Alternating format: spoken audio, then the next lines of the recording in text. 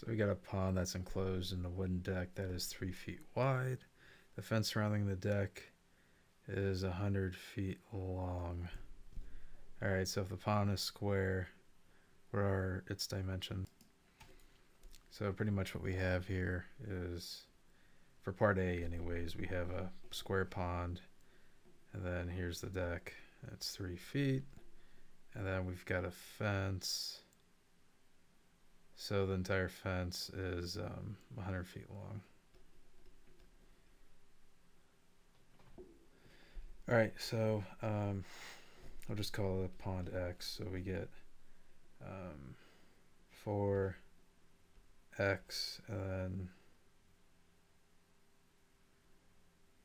plus 6, because it's 3 on each side, is equal to 100. So we get 4x plus 24 equals 100. Subtract that, so we get 4x equal to 76.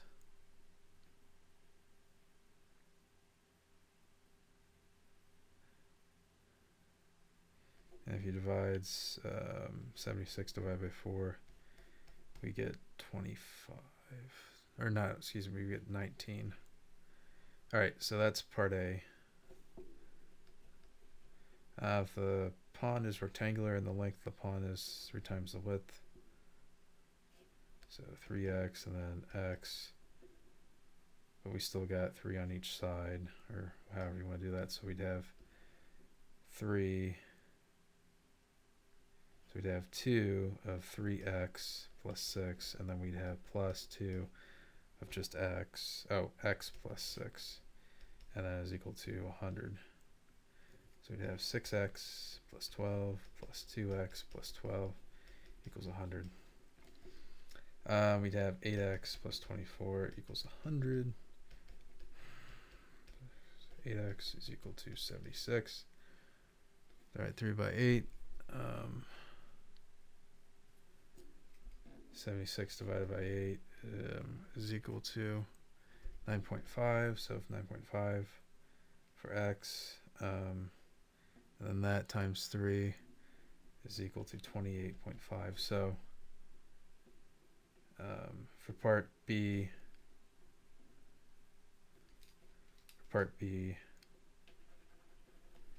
it's going to be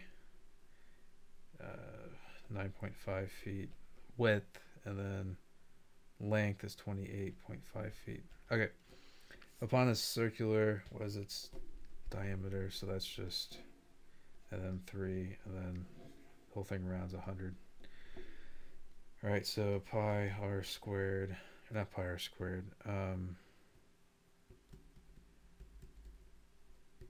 circumference is equal to pi times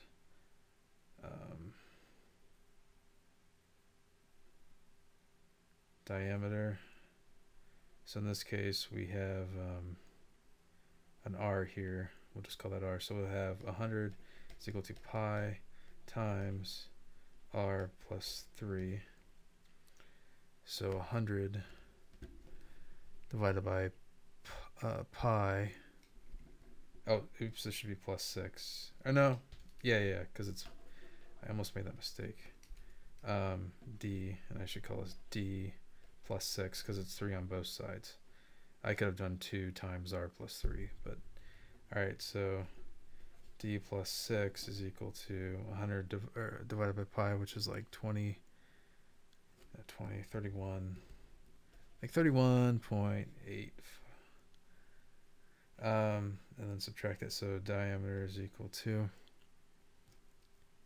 subtract 6 from there, 25.85, and then diameter, give me a second here to think.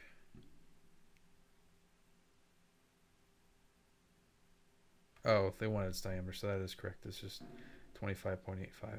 Okay, which pond has the most area?